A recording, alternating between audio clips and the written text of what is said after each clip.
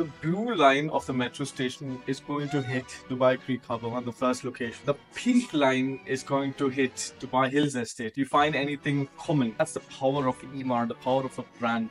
That's why I'm making these top 5 investment destinations, whether it's the coastline, Mina Rashid, Dubai Creek Harbour, I call it Downtown 2.0, Dubai Hills, ready infrastructure, townhouse and villas at the right destinations. I like Furjan because it's a very strategic location.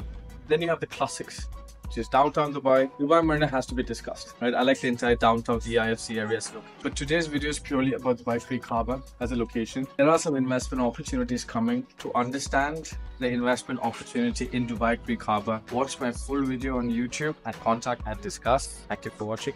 On